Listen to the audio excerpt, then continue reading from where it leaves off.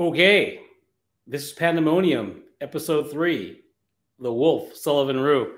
And you just got to see that on loop. I love that little video. It looks like from that video, she goes from like 4th grade to like, I don't know, college grad in a year or something like that. But we get to see a little highlight reel. Sorry, Midori. You show up, Midori Kimura is another great world champion foozer. She shows up in that video a couple times. And it's a great partner and great friend, but she's probably in there one too many times getting drilled. We got Sullivan Rue in standby in the waiting room. If you don't know who she is, she's a foosball phenom. She's a second-generation foozer. I've known her since, well, I knew her parents since she before she was a consideration, and watched her grow up sometimes at a distance, but because I'm away from foosball. She's grown into an incredibly violent, a brilliant world champion, and I'm going to bring her in. I also want to bring her in to discuss something that she wants to drive awareness to. So first, let me get Sullivan in the room, and let me do this here. Hey, Sully, how are you? I'm going to make myself smaller here so we can talk to you. Thank you so much for joining us. We're the same time zone. You're out in Louisiana at the end of your day, and you know the show's incredibly random. So I reached out to you yesterday and said, hey, you want to do this tomorrow? And you're like, yeah, I'll come hang out with you. So I appreciate that. But look, what I want to do is you want to drive visibility to something, and I'm going to pull something up here so you can kind of talk about it for a minute before we get into the going through foosball and talking about matches. Let's do this right away. So let me bring this up here. Sure. And let me take myself off and let you talk for me. All right. So basically, this is a link to support not just Bennett, but all people around the world for a very rare disease called INAD. My little cousin Bennett has it. So basically, donating to this is going to send money to the INAD Foundation, trying to reach $1 million to do a clinical trial because the disease is uncurable, unfortunately. So as you can see on the picture, that is Bennett. And Pumpkins for Benny is the website, because we also do a 5K for Bennett. Our second one will be in October, so it's every year. And all the money goes right to the foundation because we need to raise awareness and hopefully find a cure. So yeah, he's obviously a very important part to my family, and the disease is super rare. Only about 150 people to 200 people have it in the whole world. So, there's not so much research on it, so it would mean a lot if we could get some donations and raise money to do more research and bring awareness for him. I think it's incredibly sweet, and I'm humbled by the opportunity to help present this with you. I went to the website. I looked at it. I mean, these are things that you don't have visibility to unless someone close to you is sharing that experience. And thank you for driving, allowing me to share in this. And I'm hopeful that I see someone already scan the QR code. So I think that's lovely. Yeah, it is. Thank you. So let's leave that up for a little bit. And I want to do a side-by-side with us here. There you go. Perfect. Okay. Sullivan Rue, the Wolf. So that's new. Has anyone ever called you the Wolf before? No. It's brand new. This is brand new. Let me tell you why. Okay, so this is funny.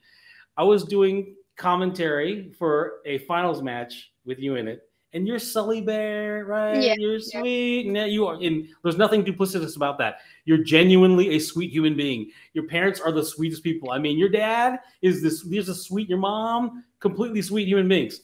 And so now I'm doing a finals match with you. And I swear to you, Sully, it was the most violent, hostile foosball thing I've seen. It was like over so damn quick. It was a barrage of offense. Like, I don't know if you ever even attempted to block anything. It was over in like 7 minutes. And I thought, what? It felt like you hadn't eaten in weeks. And someone put like a chicken pot pie in front of you with a fork and a knife, and the thing was just vanished. That's how. So I thought there's nothing cute, Sully Bear. But your Sully is the Wolf, and I am naming you Sullivan Rue. From now on, you are the Wolf, and it is because And then we're gonna segue into something else that I want to talk about. So I want to talk about the Berlin Bears. I actually want to stop talking and I want to share this thing with the Berlin Bears. I want you to talk about the Berlin Bears. What are the Berlin Bears? Talk to me, Sully. All right. So basically, Lily and Vivi from Germany both reached out to me and then to Hannah separately, asking us to be a part of this team. As you know, Tony, he's been a part of this Bundesliga deal. I don't really understand it too much, but basically they'll make teams. So it's kind of like a World Cup almost, but it's not country versus country. So these are people from all over the world on a team. I think this is the first time any females from the US have gone and competed at this particular event. So yeah, it's a team of 9 or 10 girls, and I'm super excited about it. They had a tournament in March, and it's a 2 or 3 day thing. You go through qualifiers, and it's up to the amount of points that you have and the amount of points that were scored on you. And then our next one is the first weekend of June. So I will be going to that, me and Hannah. And there is no tornado. So, it'll be a good experience if we do happen to get to play. It's going to be mostly Leonhardt and Bonzini. And yeah, and then I think the winner of that qualifies for the championship league, which would be in Rome in November. So that would be amazing. Hopefully, we can pull that off. But I am so excited. I remember, my eyes were full of tears whenever they reached out to me. It's something me and Hannah have wanted to do, but I don't know. I didn't know how to start getting into traveling overseas and stuff. So I think this is the perfect way. And it truly is a family. I haven't even spent time with some of the ladies on the team, but we already feel super close. So I'm very excited about it. Where are you going? So you said you're going to Rome if you get to another round, but where are you going next? What country? So we're going to Germany. Wow. Trier. I don't know how to say it, but that's where the tournament's at. So yeah. Super cool, man. It's amazing. Who's on the team that, like, I think Lily Andres is the team captain, right? Yeah. So there's Vivi and Lily. They both kind of started the whole deal. So they've been forefronts of the Bears team. So me and Hannah are new. And then also, I believe Vesti, Blaga Vesta from Bulgaria, she's new as well. There's Samantha or Sam, which she is in that picture. She's right to the right of the frame. There's Amber, who is a world champion on Leonhardt, and she is from the Netherlands, I think. I don't know where they're all from. I'm just... Okay. And just pick a country. Yeah. Then there's Kate. Yeah. Kate from Bulgaria. Sure. Okay, there's Maria. Okay. Maria from Germany. Okay, there's another country, Yeah, Wendy. I don't know where she's from. Just say Norway. Just end countries. Yeah, Norway. And then Ellen. Yeah. Ellen. And then, yeah. So. Amber's from the Netherlands. Amber's from the Netherlands. All right. Yeah. All right. Okay, so who's paying for this, man? Do you pay for your own travel, or is there a sponsor? How does this work? So we do have a sponsor. I don't know how to pronounce it. A bot or something. It says it right there. Anyways, so we do have that, and I believe Hannah's trying to get another sponsor. So they do cover some of our uniforms, and they cover some staying, like where we stay and stuff like that. So yeah. Obviously, it's more difficult for us from the U.S. just because it is more expensive. So, but we are blessed to have some accommodations covered. Well, so look, it's been very gracious of you to. I mean, this is lovely. You're driving awareness, and let me put that up again because I want to put that up. Where is it? Here, let's put this up again so people know why Sully wants to drive visibility to her cousin Bennett, who has a rare genetic disease. And but the next time we do this, maybe we could put Bennett up, and then we could put up funds to go to Rome or wherever the heck you're going. Oh next. Yeah, so, next time you're not thinking of yourself, and I think that's lovely. But the next time we put this up, maybe we'll do another one of these. Well, that's awesome. Berlin Bears. If you look in the upper left corner here, the Berlin Bears. That's the link to their Facebook page. that is like super. I mean, when I was a kid playing foosball, that is unfathomable to imagine being part of a team that travels to other countries to compete on other foosball tables. That is I mean, wow, man. Did you ever think that you'd be arriving there when you started playing foosball when you were 2.5 in your diaper? I mean, what? No, even when I got the text, I was just like so shocked. I just didn't think it was ever like a consideration. Yeah. Well, that's, oh my God, that's crazy. So look, one of the things we want to talk about when we do this is a deliverable that focuses on foosball as a backdrop.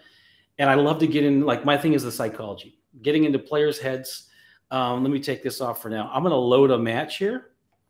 And because I want to also be respectful of your time, let me put this up.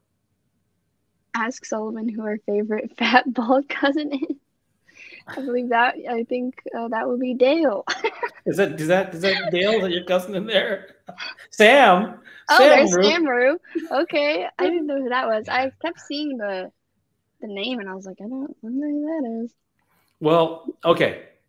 So there might be people there's probably plenty of people here that know who you aren't familiar with you. There'll be people that watch this that are on Twitch that don't know that foosball is a hardcore professional sport that people invest lots of time in, and they also may not know that you're one of foosball's greatest champions and an up and coming talent that could rewrite record books. And before I start, I'm going to play a match in a minute. And, I could probably let it just play in the background now. Let me turn the volume down a little bit. Why don't we let this play in the background? I mean, it's table 3 on Sunday night. You want to talk a little bit about, like, how you got started in foosball? And you want to talk about that? Like, I don't know, when you first started swinging a rod when you were in a diaper, I don't know if it built up to a place where, like, yeah, I'm going to compete. Why don't you talk about that just a little bit? Sure. Obviously, like you were saying, I was playing in a diaper, obviously not competing, but always standing on a chair. Christina Fuchs always coming up, Terry Moore always coming, playing with me. Obviously my parents taught me everything. So yeah, obviously I mean, I didn't even understand the game at that time. And then when I was around 6, I started playing the juniors. And I did play my first tournament at 5 or 6, I believe, on a Warrior table. Wow, yeah. And I got probably 3rd in singles. I'm sure I wasn't too happy about it, but I don't know really what I was expecting. And from then on out, at every tournament, I would play junior, I'd play beginners, and honestly, I'd play everything because I just remember never sitting down one time. I was always playing. And there was a nationals when I was 12 or 13, and I didn't have a women's partner. I typically didn't have a women's partner. And we beat a master team, and I was a beginner or rookie, which rank doesn't really necessarily define skill in some cases. So I was. Who was the master? Who was the master? I don't want to. No, come on. Was it me? Okay. No, it was in women's. Oh, okay. Was Cindy? No, it was Stacy and Shelly. Oh, wow, man. And wow, that's awesome. I mean, of course, I was so excited because they are just an amazing team. So I'm not trying to, throw them out there like stop that. It. But that was just a huge deal. And that's when I realized, I could really do well in this. Mm-hmm. And that's just my first memory of that. And obviously, I did well in juniors. I won a lot of junior titles. Me and Logan Hearn played a lot together. And I began to win more juniors. So then I decided to move up from that, and not move up from it, but add on events to that. And then there was a few years before I really started winning women's events. I was always getting second and third. And I knew that I had skill to do it, but it just wasn't happening. And I was getting super upset and super frustrated. And I felt like I should be winning, and I'm not. So at that point, I knew I could start winning, but I knew that maybe I wasn't as much of a threat at that point because I wasn't using my brain at all. Mm-hmm. I mean, I was just going off of skill, I think. I mean, also I was more immature and less experienced in that field of competing. So then finally something clicked in my head, and of course all the practice that I did. I mean, I wanted it, that's for sure. I wanted it really bad because I practiced nonstop. I did so many reps, so many everything. So I was prepared in that way. And then once my brain clicked in, then it kind of all connected. And then now we're here. You know, it's not shocking about that at all, and this may surprise you, but I think there's a massive cluster of foozers where the brain never clicks in. It just, I mean, maybe they're happy in that kind of blissful place. It's like, look, I just swing the rods and I take a fifth every now and then. And I'm talking about, we talk about a normal curve. There's a small percentage of champions, and there's all these people here in this curve that, you know, get close but never do it.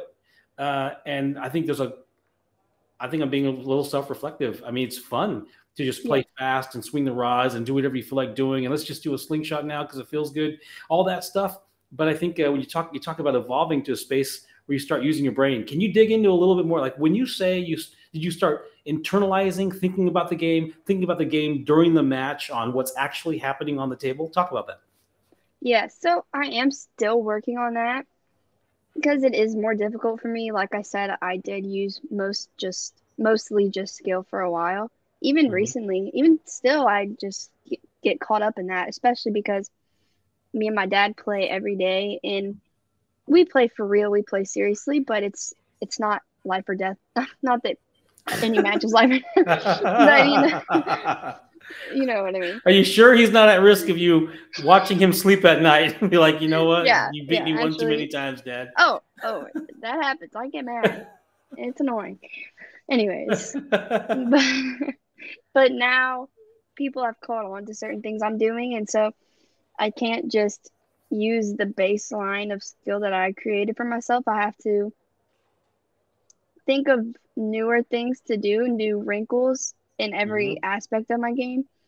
And then after I developed all of these things, I mean, I've gotten so many different passes on my 5-bar that it's almost like I don't even know which one to do. I'm just doing them because I have so many different options.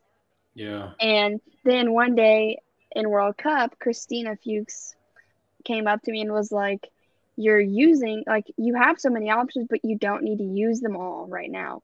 Yeah. Go back to your basic 3 and use your head and really read and go from there. And that is actually some of the best advice I've gotten in a while. And she put it in a way that was easy for me to understand. And that has helped a lot. Because I can still use those options, but I don't need to use them first ball. Like I need to use that maybe to trick them or get them off of their normal defense, you know? This is a special thing about foosball. It's very, very enlightening what you're talking about, because the evolution of a fooser, in my experience, is you start playing and there's this massive learning curve and you learn all these things, you can do all these things, and then so you do them, right? You're a rookie or a beginner, you're like, I can do all this stuff and I can do it and I'm just going to do it. I don't know, there's no rhyme or reason, it's just going to happen. And then you start formulating a plan and something organized, and then you start playing broader and broader groups of people, and people that play you start to figure you out, right? Your competitive circle or outside, and then you got to adjust it. And it's like, okay, I need a couple things that look the same, that are options. And then you go through these cycles where it's kind of like, it's too complicated. Like, I don't need to be thinking about 7 things on this possession. I need to think about one and maybe the alternative. What do I do really well? And are they thinking about that thing? And then a strange thing happens as you start playing people with regularity, which you're going to get incredibly exposed to this, especially going overseas. You guys are just, if you get like 20 people, man, that are just like in this, this incubator, and they're all like learning and growing and developing off each other. They're all like building off each other. That's when incredible growth happens. And so I'm excited that, you wouldn't be a champion unless you learn to narrow that stuff down and focus it in. I think I want to talk about what's happening right now. This is pretty cool, right? So what's happening right now is your match has been called up. You got a finals match in women's doubles. It's you and Midori. You're in the winner's bracket, and you're going to play some absolute monsters from Europe, right? You're going to play Lynn Tran and Ekaterina Cati, Mm-hmm. she's the number one player from Romania. She was the number one women's player and goalie. And Lynn, who's just like is a full-time professional foosball athlete. The last time I saw you play Cati, you and Hannah were losing to her and Anna at the World Cup in the Yes. gold medal round of women's doubles. So you guys have history. Now you're on your table, Tornado. Talk about like right now. You guys are getting to the table. Is that your mom talking to Midori? Yes. Okay, you guys are at the table. What's happening right now? Talk to me. So, they're not there yet. So I'm trying both sides. I was shooting a little bit out the back, just because you never know. See, Midori's up front, even though Mm-hmm. I'm gonna start playing up front. You never know what's gonna happen. I'm feeling nervous, but in that moment, I wasn't terribly nervous, just because we were going in very confident, not cocky, but confident, which is good. You should go in that way. Yeah. But there always are a little nerves for me going in, which I think that keeps it interesting. So yeah, you're gonna see me. I don't know if I'm jumping right now, but I don't know if you can see, but I always am No. jumping up and down. It helps to wake me up because, first of all, it was cold in there. Second of all, like I was saying, I am a little nervous, and I feel like moving around, jumping up and down helps Yeah. me out a lot. Yeah. Yeah. And me and Midori even had this joke, like we'll run laps. We'll just go run around the room and come back just Would to get surprise it. me. Nothing would surprise me if you guys did that. Yeah, Hopefully, you're right. You're right. yeah.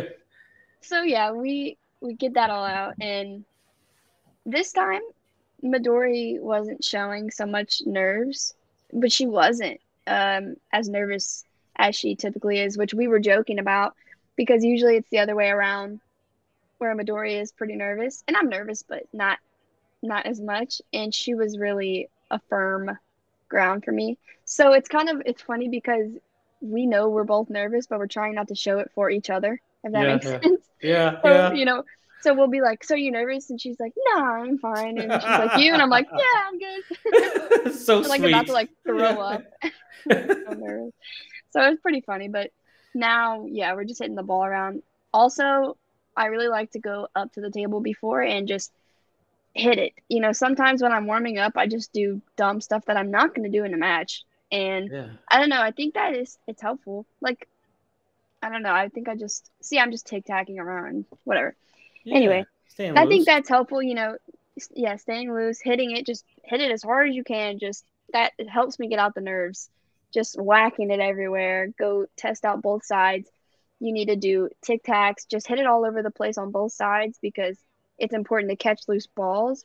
And one side, you may feel more smooth, and you may feel more of a flow with the Yeah. speed of everything. And yeah, Mm. like I said, it really helps me out to just go and hit it around and tic tac and do random stuff. Yeah. You shot a 5 bar because you're Yeah, like, see, let's like shoot 5 bar. I'm not gonna Wow. do Look at you. that. You're getting loose. So, okay, here's my question. And I guess Lynn shows up to the table now. Mhm. So it's this is table 3. There's no commentary. Apologies to everybody. The camera's kind of off angle a little bit, but it just changed the dynamic. If this match was on table 7 and you didn't know, like right now, you have no idea if there's 20 people watching or 300 people watching on Inside Foods. Do you feel more of the anxiety because the visibility, whatever the crowd or the camera? How's that affecting your? Um, Or is it invisible? Is it something like I'm used to it? I've done this 1,000 times. yeah, no, I think also coming from World Cup, like once I Mm-hmm. went to World Cup for the first time and competed in the pits, it kind of changed my Yeah. outlook and how I felt about everything. I do still get nervous, but I'm just nervous for the match. I'm not nervous for the crowd or the cameras or anything. I actually like when it's recorded just so I can go back and watch. Yeah. But no, I think I like it, honestly.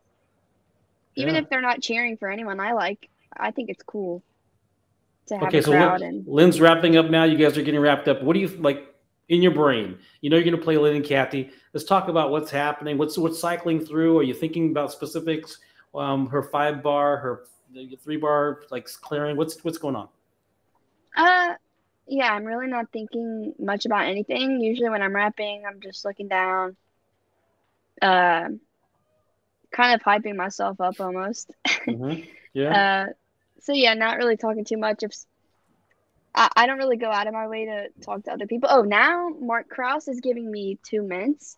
So Okay. that's kind of like a thing that we do. I'm Yeah. not superstitious, but he just always, before a huge match of mine, he gives me his little mints. So I take one, and it lightens the mood. I think Two minutes. I think you said 2 minutes. He gives you 2 minutes. no, 2 mints. Okay. Yeah. Like Altoids, or we're talking about yeah. Like icebreakers, and Oh, yeah, that's okay. been a thing, and it is helpful. It's good to stay focused and in like tunnel Yeah. vision, which I typically am, not wanting to talk too much besides to my partner. And it's nice to kind of break out of that for a second, and he'll make me laugh. And I don't know if I think he does it on purpose. It's cool. It's helpful. Yeah. You have a So quick yeah, question, and can you see this question in chat? Let's yeah, answer the chat question yeah, if you can see it. yeah. So yeah, I am going to have to play Bonzini. Assuming that I do get put in, because not all the teammates will be able to play. Yes, of course, I am preparing for it, as Bonzini is not my home table and it's the farthest from it. But yeah, I'm preparing. All right. Very cool. Okay, so we're getting rolling here, and you have, like I said, you have history with these other athletes on the other side. You played them in the World Cup multiple times, and I think the last time you played them, they beat you, right? They beat you in the World Team Final, and in the the doubles final, Cati beat you, and Linh beat you in the gold medal round. Are you feeling any of that? Are you feeling, or is that like not in your? Is that not in your? Is that not circulating anywhere in your brain? Or you talk about that? um, okay, well, first, I actually never played Lynn one-on-one. Mm-hmm. So I think that was good. I mean, obviously, I know she's amazing, but I can't let that get into my head, if that makes sense. Yeah. Like, you can't be scared of who you're playing. I think a good, like, a lesson that I learned from my dad, especially from Tony, like, he'll say going in, he used to play a certain way because it was Tony, and he'd actually play worse. And now he's not scared, and he'll go in, play your game. It doesn't matter Mm-hmm. who you're playing against. Don't let that get in your head. So Yeah. I really use that here, because obviously she's the World Cup champion in singles, Yeah. and her team won.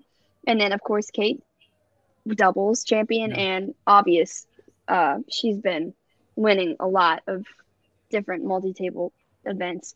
But you really have to, I mean, at least I have to really use the confidence that I have in myself. Like, you've been here before, you know what you're doing, be confident. And I don't want to sound cocky about it, but just Yeah. beat them. It doesn't matter. Like, keep your head down and do your thing. Don't focus on anything else. I see you fighting on the 5 bar, and Linh she has a reputation for her 5 bar. Like, she's done tens of thousands of reps on Mm-hmm. every single pass. Mm-hmm. Admittedly, she worked on her 5 bar. I don't know. She described some exponential number of hours she put in her 5 bar, so much that she'd have all these possessions she didn't know how to score. So she had to work. She had to work on her 3 bar. What is your experience similar? Were you more 3 bar, more 5 bar? Because you seem like you have your offense is ridiculous when you get on a roll. Were you more 3 bar or 5 bar? Pretty equal. Well, at first I did practice more 5 bar, like when I first started, and I did the same as Lynn. I mean, so many reps on my 5 bar, as a lot of people saw in that foosballers movie, every day, just so many, until it's just not even a thought for me. Like, I don't want to have to worry about can I execute it. I just want to worry about can I read the defense and pick the right thing. So I think that my shot is, I mean, it's good enough. And if I can keep getting it, even if I'm getting blocked, if I can keep getting it, that's all that matters, because eventually you're going to score or you'll figure something out. So the more opportunities you have to look at the defense, the more likely you are to figure it out and score on it. So that's, I mean, I think my 5 bar may be better than my 3. I don't know, but Yeah. I think that's fine. I think it's some equivalency from what I see. There's some equivalency. You've definitely done the repetitions on your 5 bar to have unconscious confidence when you want, like, and I think you have the second look I think you have that like peripheral second look where the first pass gets blocked. You know the second option within a nanosecond, and so you get that second pass, which is super cool. But so here we go. We're 2-1. It looks like you're not having a problem scoring so far. Are things in your mind going smoothly at this point? Yeah. Right now, I mean, against anyone, I don't want them to get this point. I mean, you don't want anyone to get any points, but it's an important one. A 3-1 lead, it's a big, I don't know, I think it's a turning point rather than 2-2. Now they can steal it and they can get 3, and then I'm down. Yeah. You know? Right. So I think that was important to try to get that away from her. I'm going to answer the question from Never Now about why Wolf. Sullivan is the wolf because when she's real sweet and adorable, she's Sully Bear, but when she's on a foosball table, she's like a ravenous predator. And I think the onslaught of offense can be obscene sometimes, the way you just attack. It's what's terrifying, especially in singles, is when you pass and score in a second, and then the ball gets to your 2-bar, and you shoot a push on goal, and it's just like everything's just heading toward the other way. Have you ever seen her win a women's singles final in like 12 minutes or less? You understand where the wolf comes from. There's a question here. Can you see this question from Mortaz on the screen, or do I need to? Can you see it? Yeah, I can see it. Okay, it depends who I'm playing. When I go into a match, I'll see how much I can get away with. Not how much I can get away with, but I'm not deeply thinking of what are they doing with their defense. I'm just passing with what I see in the moment, and that works a lot of the times. But for someone who's studied me and has a plan, I can tell right away if they're more educated and like have an idea of what to block on my 5-bar, and then I'll think more about it and maybe even think of a pattern that I can do and get them off of what I want, or if that makes sense. I don't know if that made sense. You keep getting questions, which is great. Yeah, I'm reading them. Okay, what was your game plan on the 3 after Cati seemed to have been racing you at the World Cup final?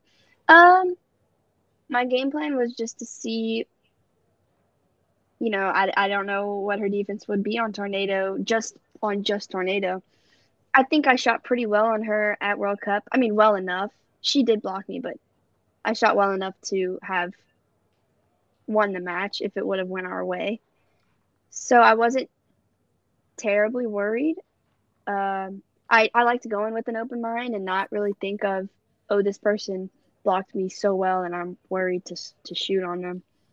I was just going to see what she was giving me and then go from there. If it wasn't working out, figure something else out. Okay, let's see. Another question. Keep answering. It's great. On your push shot, are you trying to get the ball to feel like a backpin shot, or is it more about how the opponent is defending? Like a backpin shot? I don't understand. Do you know what he's trying to say? I think he's trying to say, let me see, on your push shot, are you trying to get the ball to feel like so you're trying to get it back into a pin position where the ball is basically squibbed out, or is it more about how how the opponent is pin shot, or it's more about how the opponent is doing? Are you trying to get the ball to feel like a back pin shot? I'm actually not. Maybe okay. I guess I got it right. I mean, I don't ever shoot it from a pin. I do more. I mean, I don't know. Maybe it seems like a back pin because I do a lot of quick shooting. Maybe it could seem like that, but no. It does depend on how they're defending. I'll set it up and kind of see what they're immediately giving me and go from there. I think that's Cati. Hey, Cati. I'm pretty sure. I'm almost certain. Ariel Souls is Cati. Let's see. Did the tables and ball make a difference for you? Because at the World Cup, they have a different model on ball. Felt like your shooting was different than at the World Cup. Yeah, it definitely was. I think it's kind of known that, like, all of the table. I mean, I don't know about other tables, but like Tornado, it's typically a little different then yeah, I'm spying, of course, she says. Nice job with your anonymous. Yeah, that's funny. No, so yeah, the tables did feel different. I did adjust to them, but maybe my shot is a little slower at World Cup than the typical tables on the US tour. And I do think that the balls are different. It's a lot slower. And I think someone recognized that they're a different size or something like crazy. But I don't use that as an excuse as to why I lost. I think that y'all beat us. I'm not I think that, at least in my opinion, it didn't affect me enough to where I could use that as an excuse to losing any of my matches, if that makes sense. But for other people, it may have been a factor as to why they lose a few balls or they lose a match, because it may affect them a lot more. But there definitely is a difference that I felt.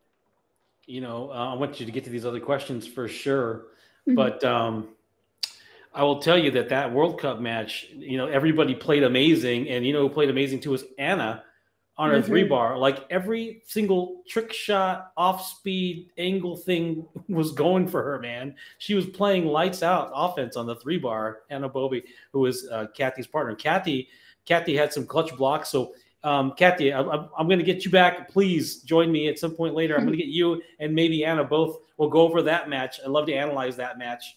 But I don't want to take away any further from the questions here. I think you answered Never Mal's question about the ball does go. I think you do shoot it out of I think the ball you can generate enough power. I think it's in a pin shot when you shoot it. So it's behind the ball, the dots. But how about this other question? Do you have mantras or something similar for situations? You see that question? The dots are coming up. Let me see. Do you have mantras or something similar for situations where concerns or doubts are coming up in your head? As in like a backup plan, or like something I tell myself to figure it out? Like, Our Father who art in heaven, hallowed be that. like a prayer? I mean, of course, I'll say a prayer before the match starts. If I really, really can't figure something out, then I'll probably take a timeout and be like, come on, like, let's get it together. What are you doing? Stop doing that. Like, I kind of fuss at myself in my head or hit myself in the face. I've done that before. I mean, yeah, I don't do too much, but if I am having doubts and it is getting to be a lot, it will affect my game. And maybe sometimes I don't notice that. And then looking back, like, let's say I lose a game in the match and I'm saying, why wasn't I catching my passes? That's not something that should be happening. Then I can think of, oh, I was letting my nerves get to me. I was letting them get into my head. Just do your thing. So then from there, I'll get on the table before the next game starts and just nail a few passes. And my confidence will come back and I can kind of figure it out from there. We're going to pause this match for a second because sure. I want to keep talking to the chat. It's awesome, but I also want to reflect on this. I believe you guys was tight the first game, and then you guys got blown out like 5-2. Yeah, and absolutely. Now this is the second game, and it's 4-2 right now. They are just playing more consistent. They're getting more blocks. Lynn's 5-bar steady. She's scoring. I think she's scoring. I'm sorry, I've been a little distracted. I feel like she's scoring at a high percentage. It seems like stuff is working. Is that what's happening right now? Yeah. So also, Kate scored like 3 or 4, I think, in that. Maybe not in that game, but in the match together, like in the first set.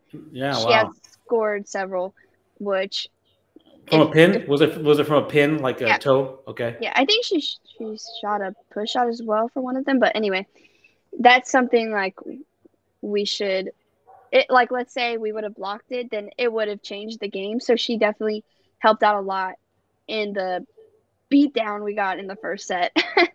Well, so look, the timeout. Lynn has it on her 3-bar. I think you and Midori just switched. Did you go to goalie? And Midori went to forward? We did switch. Yeah. Okay. Why? They called the timeout. Mm-hmm. You guys her hands are already on the rods. Like, you guys aren't even talking about anything. I know you guys don't give up, but where was your heads right now during this timeout? It's 4-2, second game. You lost the first game. What's happening? Yeah. So I was feeling kind of upset with myself, and it wasn't looking good. I never think negatively, but it's kind of like, okay, if this goes to a second set, it can't be like this, or we will get frustrated. And that's the truth of it. So I was kind of accepting that in my head, like this will happen if I don't figure something out. If we don't figure something out as a team, then it's over. And that's just that. Because they were playing too good and we weren't competing.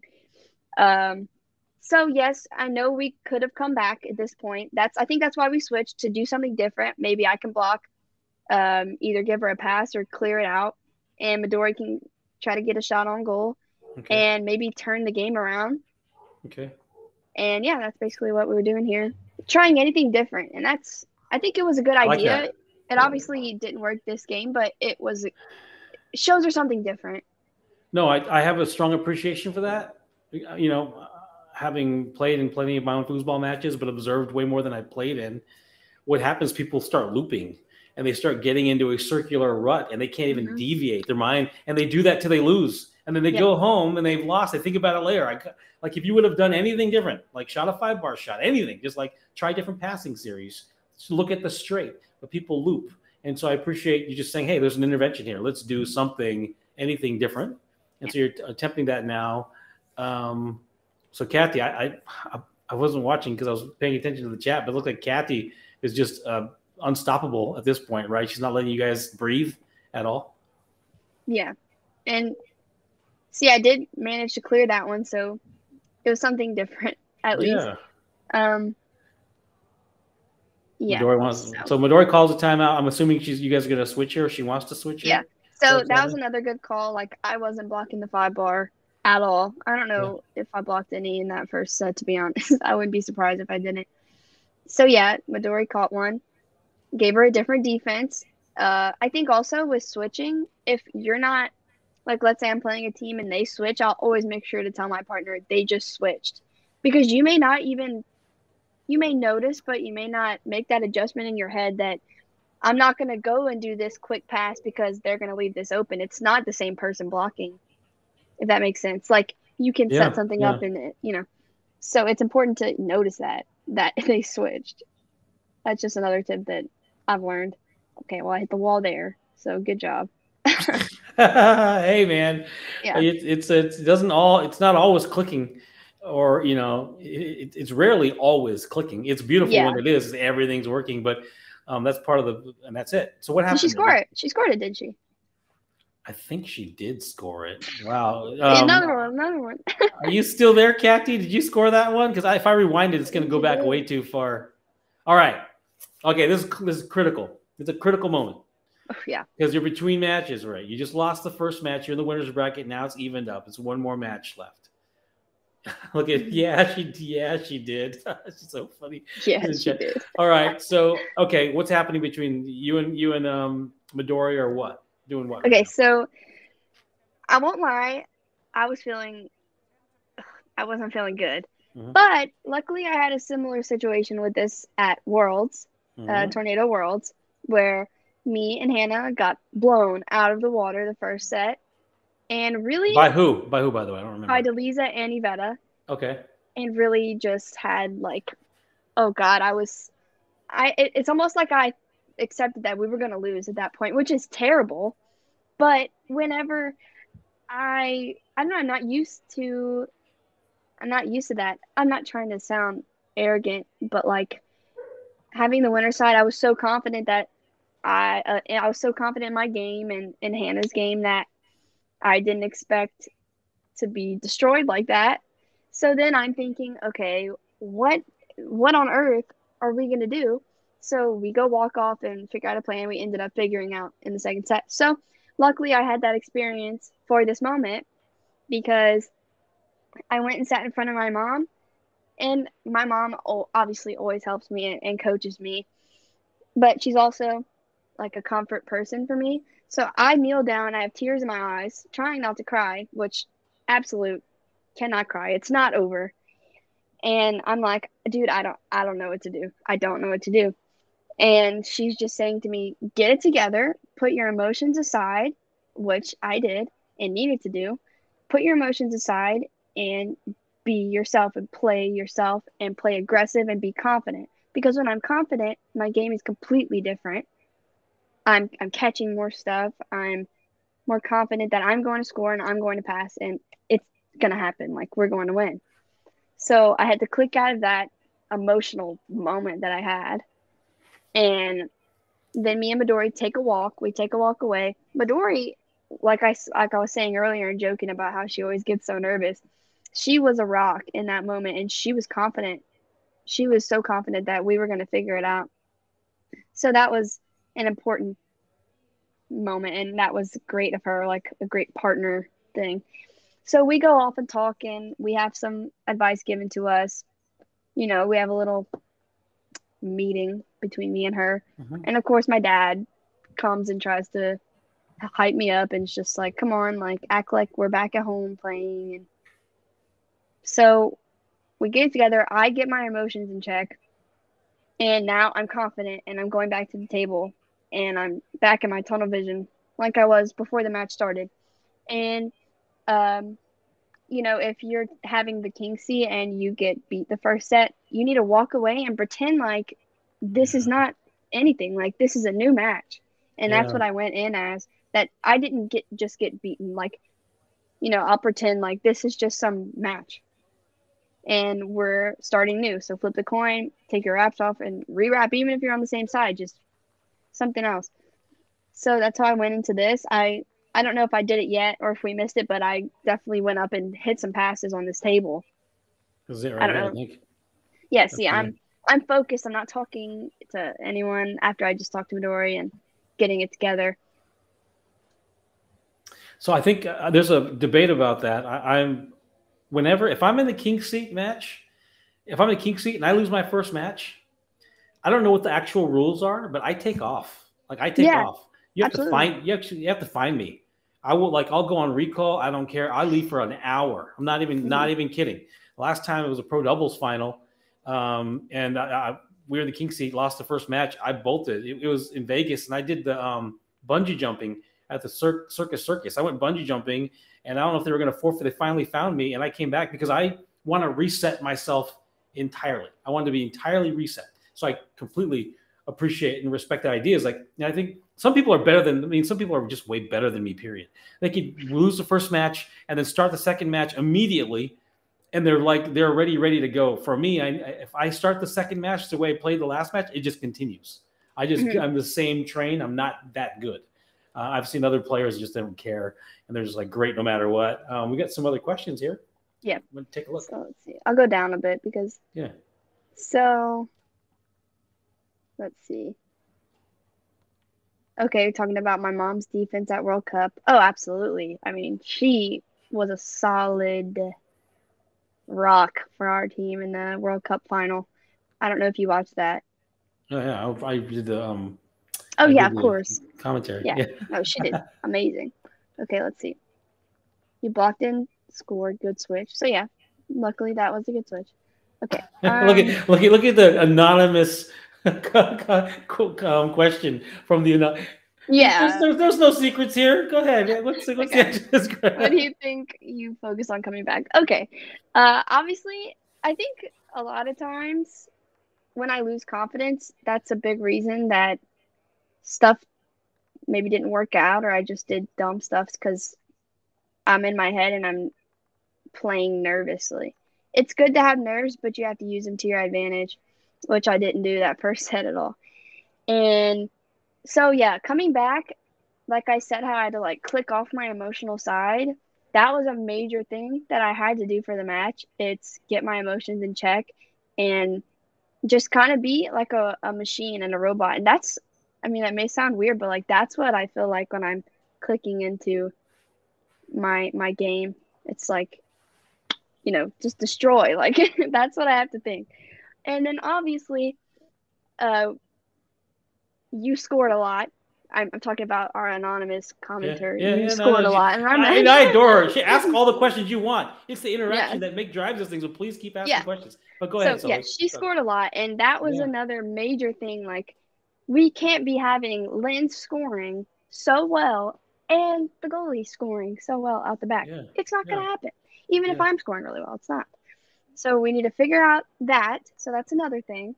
And then I need to get some blocks on the 5 bar because I'm not helping out Midori at all.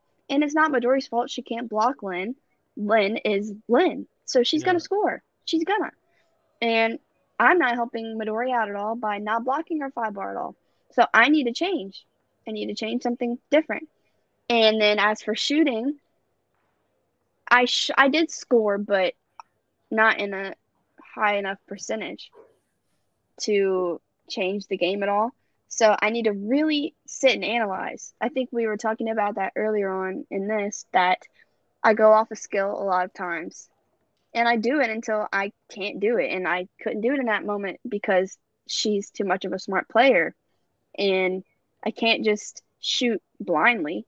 Not that I was completely shooting blindly, but I wasn't using my brain completely as I should have. Mm-hmm. So I really had to, I don't know the word, like tame myself and really, as much as it is hard for me to sit and like really analyze and think, because I'm not that type of player where, I don't know. So that's another thing I go in thinking, like, I cannot rush. I can't. Like, it just isn't going to work. So I really had to control myself and really look at the defense and figure something out because it wasn't working. So I really had to change everything. I had to change everything. Obviously, I didn't change what I was doing, but I wasn't catching my passes. I was passing softly because her defense was good against me on the 5, and I had to pass confidently or else it wasn't going anywhere. I was giving away what I was doing because I was nervous. Yeah. And so Did you make a zone adjustment to address Cati scoring? we didn't, me and Midori didn't necessarily say, okay, we're changing this. It was more of me paying more attention to where things were going. Yeah. Because, I mean, obviously, it's not just Midori's fault we got scored on. She passed through my 3 bar and my 5 bar as well. So I had to really pay close attention to what she was doing. So you had like, I don't know, it's 10 minutes. Those are things you're cycling through your brain, and maybe you're not using all those words and you're not using all that language in your brain, but you're telling yourself these are the things I need to do because I can't continue on this way. I can't continue being instinctive. I can't. I gotta. So you're making a lot of strategic choices, but you're just not using all that language in your brain, right? You're kind of understanding yourself in this moment. Is that what's happening? Yeah. Obviously, I don't want to be thinking too much because that also will go badly for me. Yeah. I appreciate coaching and I appreciate all of that, but in the moment, I know what I have to do. It just really comes down to me. And if I'm willing to tame myself and not rush and make not the best decisions, because a lot of times I know what I need to do. It's up to me. Am I going to do it? Am I going to calm down and execute? So on the left side of the table, if you're new to this or have not been following, this is the women's doubles final at the Hall of Fame Classic 2023 that just happened in Las Vegas. On the left side of the table is Sullivan Rue, Midori Kimura, multi-time world champion, tour champions, and on the right side is Ekaterina Sarbulescu and Linh Tran. Linh Tran's playing the forward position, and multi-time world champions, national champions. These are tons of championships between the four competitors here. And it was double elimination. And the team on the left, Sully and Midori, had the advantage, and they lost the first match in 2 games. They're coming back. They're about to start the second match. We're over on time, but I'd love to finish the match. Do you have time for this, Sully? Because okay. Let's watch it. I don't want to disappoint people that are. So we have a renewed sense of purpose, right? Just pass and score the quick straight there. Why that straight? Why? Is there a reason why? Yeah. Do you not want to say? No. Okay. But like I was saying, I was saying don't rush. But the thing is, there's a difference between rushing and just quick shooting because it's right for the moment. So basically, another thing I have to do is contain myself in a way that, yes, I will be able to quick shoot, but I have to choose it in the right moment. Does that make sense? No, absolutely. I mean, there's like, yes, I did. No, how Midori? Why is Midori up there? I believe we switched for a defensive reason. For 5-bar defensive 5-bar. Yeah. Okay. And yeah, we didn't. I mean, I don't want to spoil it, but we don't really end up staying this way. Yeah. But I think it was a good idea. Some people may say it was too early on to switch like that, but I think it was a good idea because if we think it's going to work, why wait and do it later? I'll tell you why. It's like these ideas are only bad in hindsight when people say you shouldn't have done that. The reality is, if you don't do it, then you second guess and say, why didn't we do that? So once it occurs to you, you probably should just do it. So you don't have to wonder about, should I have done it or not? Just look, you get scored and you're up 2-0 now, right? So it worked for what it's worth. For now, it's working. Yeah. Lynn's still getting the ball. Do you notice anything? Well, I guess you're defending her now, right? A little different look. Yeah. And although I didn't block her, 100%, even a few will get you through it. And an important lesson I learned from my parents is that you only need one block to win. Because I'll go back to the match that my parents played against Jackie and Ryan in the final somewhere. I'm not sure. My mom quite literally blocked one the whole time. Ryan just scored. I mean, lights out. And they won. My parents won. Actually, I don't even know if she blocked one. Wow. You're going to take her one block away, Sully? But I mean, that's the point. That's my point is that if you're staying on top of your game and you get one block, that can change the whole thing. Yeah. And I think that's what happened. But I do want to talk about this moment here because I'm pause it. Let me pause it. Hold on. We'll see. Okay. Okay. I'll first play. Okay. But we didn't pay attention here because this is when I'm, I was up. We were up 2-0. My confidence. I'm feeling good in this moment, and then well, let's see what happens. He crushed the push side, like a dead bar push side. I wonder if her push side's a little better than her pull side. I don't really examined it, but that was I actually haven't either. Yeah. But some may say like maybe I should have prepared and watched, but I think it depends. I think sometimes having knowledge from other people of what the person prefers may do you bad, may give you a disadvantage. I think you need to go in doing your own thing. If it's absolutely not working, then you can do your research. So you said this was a turning point moment. It was 2-0. Oh, you get. So was that it? You got a little bowl. Did you get the stuff right there? Yeah, I did. Yeah. But I think no, something else is gonna happen. But I don't know if it's in this game. Okay, so she did a quick pull. And I was confident. We were up is the thing. So we were up 2-0. I'm feeling great. Then they come back 2-0. I'm like, great. Yeah. So, okay, good timeout. That was a great timeout. And she freaking Where's the ball? it. It's on her 5-bar. Okay, so she stole it. She called it. Yeah. Let's pause this. Yeah. What's happening? So now I'm like, okay, calm down a little bit because we were up. I was feeling, like those first 2 points, I'm like, all right, I figured it out. Like, I got this. Not that I figured them out, but I figured myself out. And, I'm feeling good. And then they come back 2-0, and I'm like, oh, okay, maybe I was wrong. Yeah. So then I'm starting to feel, okay, this could be bad. This could be bad.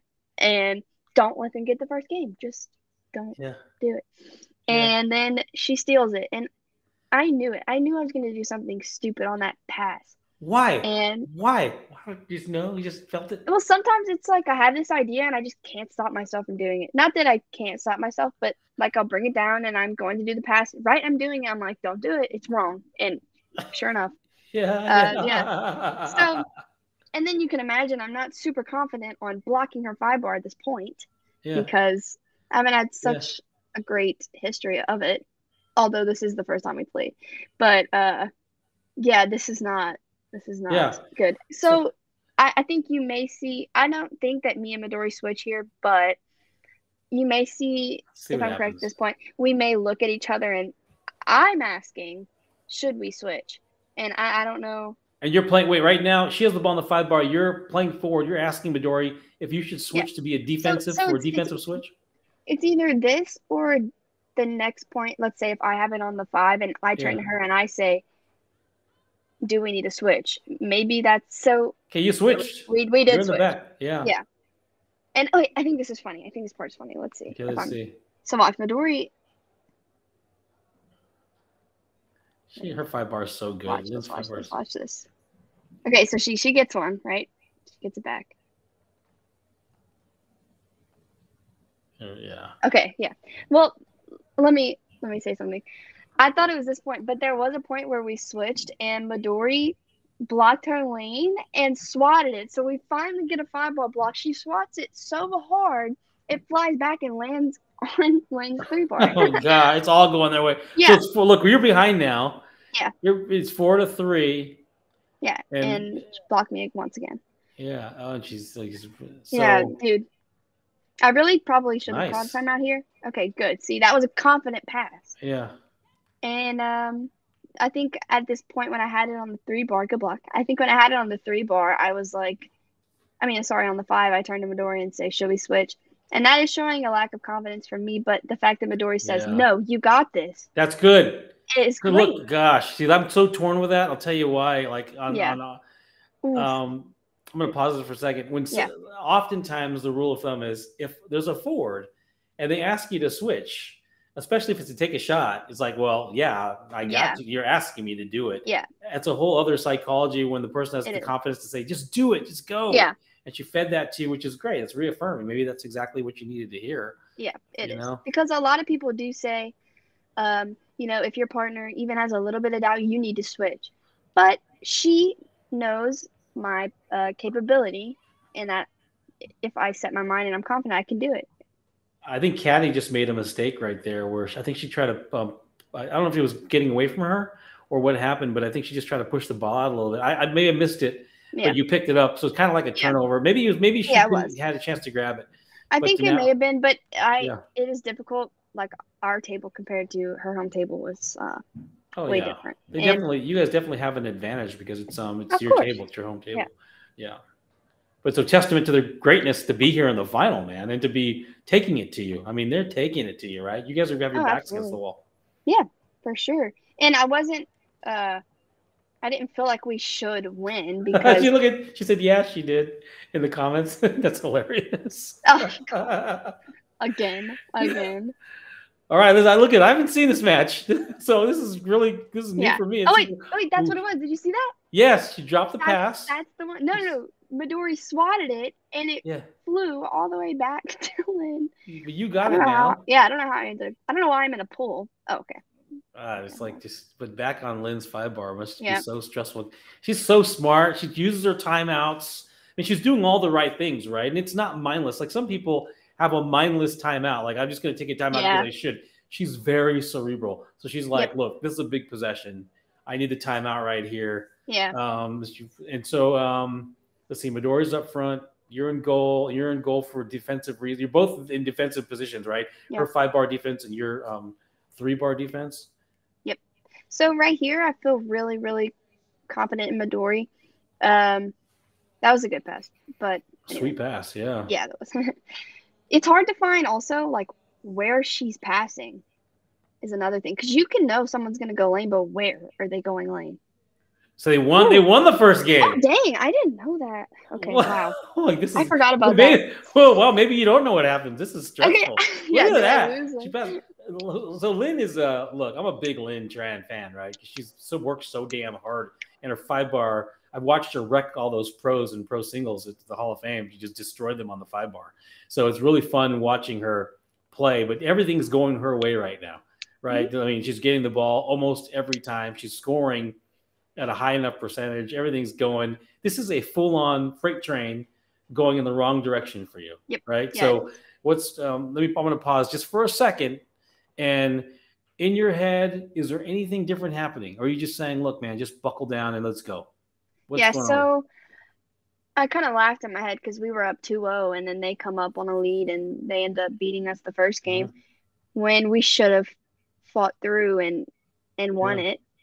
Yeah. 2-0 is a big lead to blow. And so here, I remember looking around in the crowd, hearing a few people cheering for them, making eye contact with a few people. Again, Christina, she's always been like someone that's very, I don't know, just a great, So, advocate. yeah. So she looks at me and she's like, come on, be yourself. And then I see Tony too as well, cheering I hear him, come on, Sully. And Tony always helped me out, focusing and just getting it done. Like, I don't know. I like to use a lot of those mindsets. And so this game going into it was a little different than the first set when we lost the first game, because the first set I was just everywhere. And here I'm like, I'm still confident. You're still confident in myself. Okay. Yeah. I mean, of course, I'm more nervous, obviously. But another thing is that I have to remember, like, me and Midori have done really well this tournament, and I'd like to three-peat. I'd like to win it for a third year in a row, because this is a huge tournament, and we fought a long way to get here. Well, look, I don't know if I don't know how conscious it is, but you did the quick pass and the quick straight on the first possession and scored. So maybe that's kind of a running thing at this point. I don't know how you can get away with it. See, I finally stole a ball. And that's so important. I finally got it. And they got a break. So now you get 2. Now we're up 2-0. So now I'm remembering, maybe I did let up the first game, because I feel like when you're in the lead, maybe you are unconsciously fighting less hard. And maybe I did that. So now I'm thinking, do not do that. Act like you're down right now. Yeah. Play like you're down. You are, basically. And then they got to break back. We are. Wow. Yeah. Yeah. This is really important. It's pretty intense. Like, these are critical moments. Most people fold at this point. They're down. They lost 3 games in a row. Yeah. And it's 2 out of 3. Right.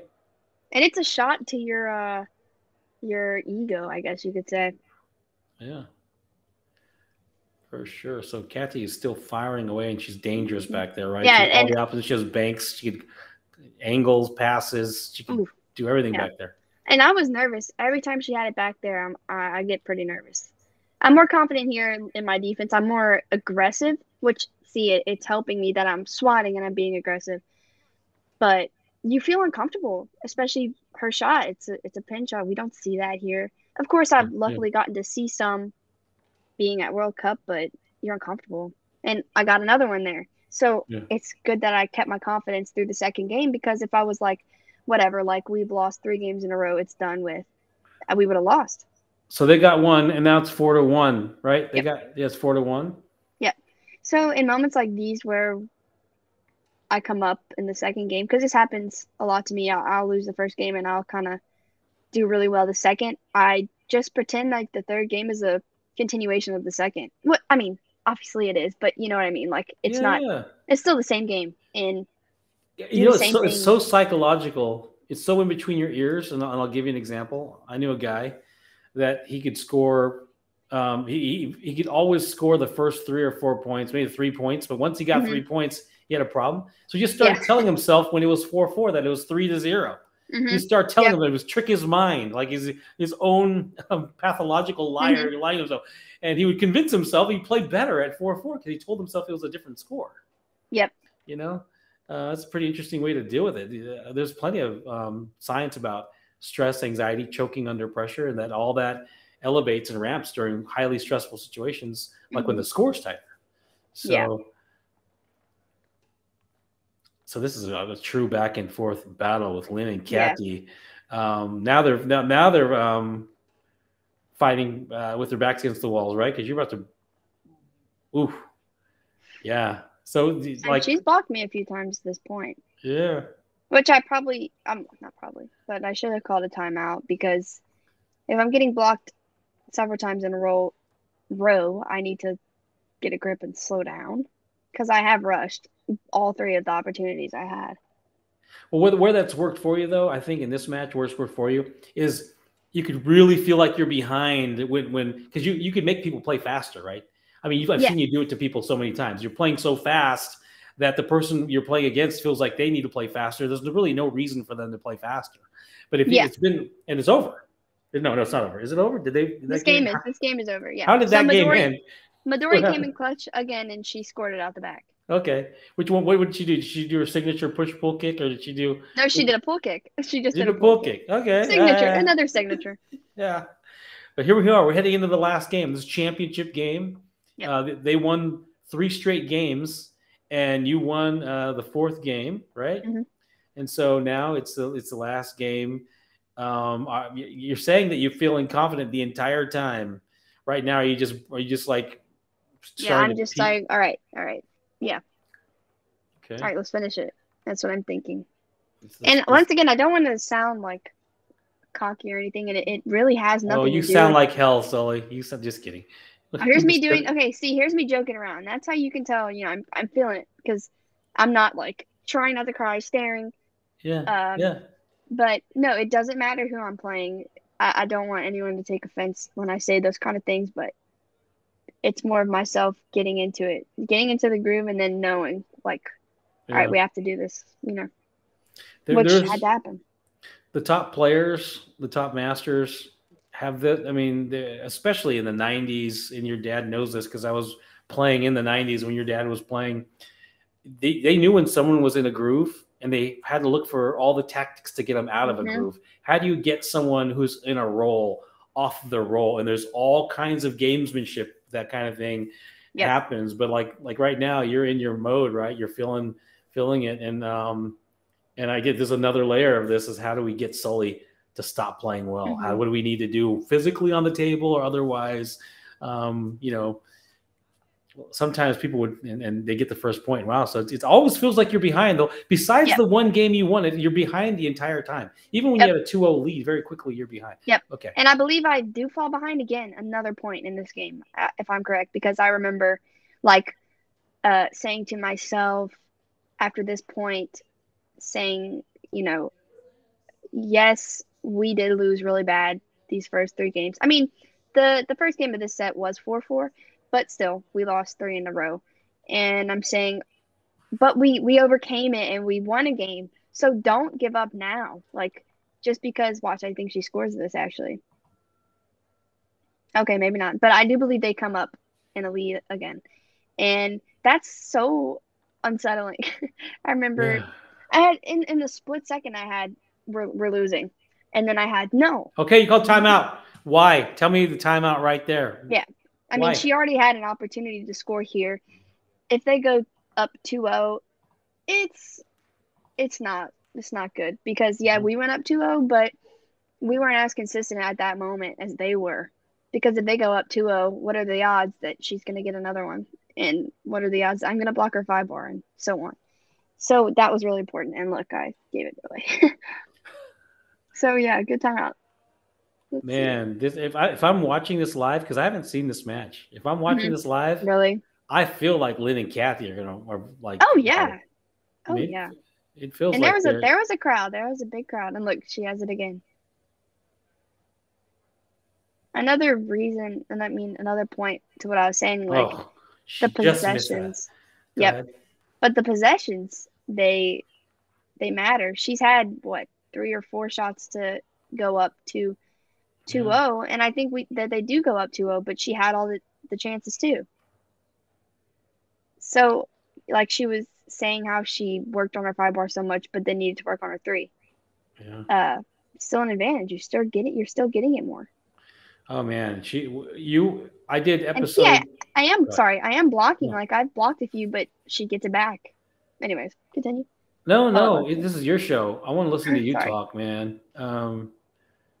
I did an episode with her, episode 2, and the stuff that she works on is like hardcore disciplined training. Like she trains on all this minutia, ball catching, and like the ball stop passing.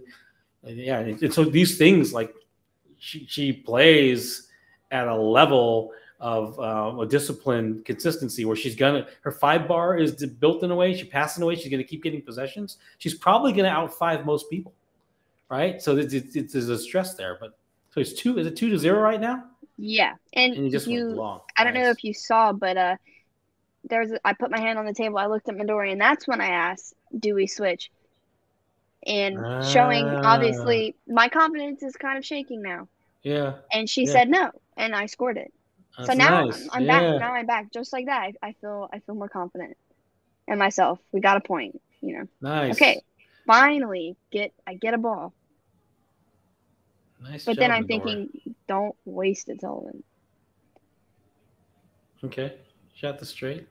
You're not shooting a ton of middles. Is there? Is it not there? Is it the way the And defense looks? I think ooh, that was a good shot. I think maybe I get stubborn sometimes. Maybe it was there. I honestly don't remember. I remember seeing what I saw and thinking that's what I'm Oh, then going for. you got a block. Yeah. You got a block on her. Another reason why being aggressive defensively matters. Yeah. Because I could have just blocked it and had it and maybe got blocked on the 5 bar, but swap back and maybe you'll get lucky. Okay, see, now I'm more in the flow, I think. My passing, Yeah. you can tell when I feel more confident in it. Because I'll do more my pickup passing and my quick stuff. Timeout. So this is really, really good. I think I wonder Cati scored so well the first match, and I don't know if your defense adjusted or you said it did. Maybe intuitively it adjusted, but Cati could have got away with passes. I think because you guys were so pensive with her scoring on you, she could have got away with like option brush lane passes to Lynn or passes to Lynn's 5 bar even. I don't know how well that works out of a pin position, but she paid for that one because maybe because she scored so well the first match. She needed to look for clears this match and not. It doesn't all lean on that, but I'm just saying. Oh, and then Lynn scored from the 5 bar. Is it 3-2 right now? Is that what's happening? No, it's 3-3. It's So 3-3. we were down 2-0, then we actually scored 3 in a row, which was a big deal. Yeah. So now this is the most important point. Boom. Yeah, that was good. I don't think you went long there. I think she was on long. No. You get shorter. Yeah, it was a little 3/4 maybe. So now, again, I'm not feeling like, oh, we got this. I'm feeling like, don't you let it go overtime. Yeah. Yeah. Because then it's just different. She just missed that pass, by the way. She went and brushed down, and it was yep, open. I know. Bounce. She just missed it. Yeah.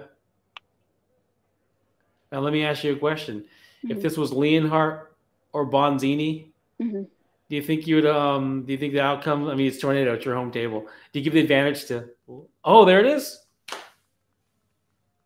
Congratulations. Yep. And I cried after this because Jesus was that emotional and having your confidence stripped from you, which it's not, I don't know. I guess I'm not used to that as much as I realized. But luckily I did have that world's experience of being destroyed the first set and overcoming it, which was important. Like I said, we were down 2-0 in the third game. It's not looking good at all. Yeah. But you really can't give up, which obviously that's kind of cheesy, but it's so true. Because, maybe I wasn't doing the best offensive, like on the 5 bar with the opportunities I had, but I stayed aggressive. I didn't give up and just playing around. Like I stayed aggressive and I got a point. I stuffed one back in. I got a point because I was still fighting. Yeah, well, that's why you're the wolf. That's you're the wolf because let me tell you, you're the wolf because you're up on the table. You're ravenous predator on the foosball table. But I think you had won this tournament twice in a row. You said this was your third opportunity to win it again, right? To win 3. This is your opportunity with 3 times. So you're like a wolf with the bone. You're not going to give your bone up. So you were determined to win that match. Look, man, I think thank you for it's been incredible having you on.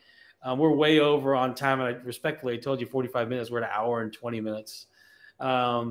But I think there's so much to learn from you and listening to you, all the character building and resilience. And you're at the very start of your foosball journey. I mean, I don't know. Am I assuming that? Do you want to play more foosball? I mean, you like? Oh yeah, absolutely. Yeah, absolutely. No, you're going to Germany. You're going to Germany to play Bonzini. They might go to Rome. Why don't we do this? Why don't we? Well, that's the wrong. What is this? Yeah, I don't know that. What is that? I pressed the wrong one. All right, let's close out on this. Why don't we speak once again about what this is? who we're here driving visibility for and what we're supporting? Yeah, so once again, this is my cousin Bennett with a very rare, uncurable disease called INAD. And so basically, sending money, raising money, it's going to go to the overall INAD Foundation Fund, not just to Bennett. And we're trying to raise $1 million by the end of July for a clinical trial. Trying anything to find a cure, find something to help for these babies, because the lifespan is around 5 to 10 years old, which it's very heartbreaking, but yeah, we're trying our best. So $1, $5, $10, forego that cup of coffee at Starbucks and take a look at that link and or at least become educated like I did on this disease state and this young man who's your cousin Bennett. Sully, is there anything else you want to say before we kind of sign off here on our live Twitch stream? Let's see. I guess I see one of these comments and I don't understand what it says. Let's but I don't go. want it to be misunderstood if this is what's being asked. Okay. Are you putting the ball on the wrong spot after you scored as part of gamesmanship? I think maybe, I don't know where I put it, but maybe Lynn had to go and adjust it for herself. You know what I'm trying to say? If that makes sense. Are you putting the ball on the I wrong scored the spot? ball and then I put it on the 5 bar. I put it on Lynn's 5 bar, and maybe Lynn likes it in a particular spot and she had to grab it and fix it. But no, I would never do that. I would never do that. I don't think you even think that way. I don't know. I don't know, because a lot of people will get their own idea of me. Yeah. At least maybe not here, but elsewhere. Yeah. And it's not at all like me at all. Yeah. I don't do, we were talking about gamesmanship and maybe things outside of the table to throw their other opponent's game off, but I do nothing of that. Like, if I yell or I cheer, it's nothing towards my opponent, and it's not to throw them off of their game or intimidate. It's just because I'm excited. It's nothing I do is strategy to throw my opponent off. Yeah. When I hand someone the ball, it's not my responsibility to put the ball precisely where they like to start from. So I don't know. What are you going to do?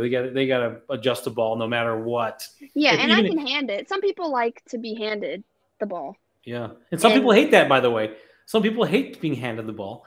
Like you never played against Jeep. I don't know if you ever played against Jeep. No, Jeep wanted the ball on the table. If you put the ball in his hand, he'd get pissed off. Yeah, my dad told me some stories. Yeah. There's all kinds of gamesmanship, and I hear you saying you didn't participate or partake in it. I'm all over the place. I think it's fun in certain situations, but to each their own, right? To each their own. Let's see. Anonymously, good night. See you in 2 weeks. More memorable matches. Oh, gosh, there's no end to memorable matches you guys will have against each other. No, never. We'll always end up playing.